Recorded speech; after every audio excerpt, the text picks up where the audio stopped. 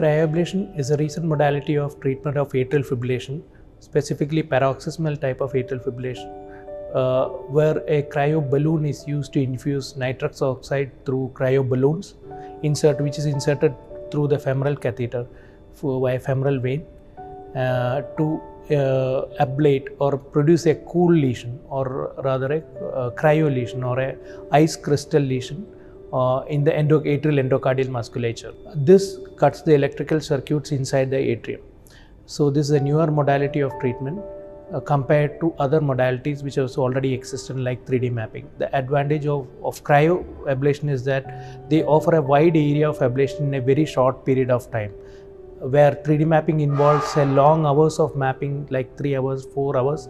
Here the ablation lesions are produced within a matter of 3 minutes for each vein, and so in total about 15 to 20 minutes of time the pulmonary vein isolation is achieved.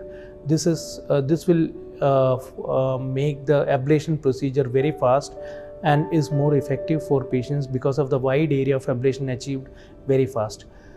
This also enables, along with 3D, to detail map the atrium post cryo for patients with more advanced disease of atrium, like persistent atrial fibrillation. So this is the therapy of future in India, where ablations will be more accepted because of the more effectiveness.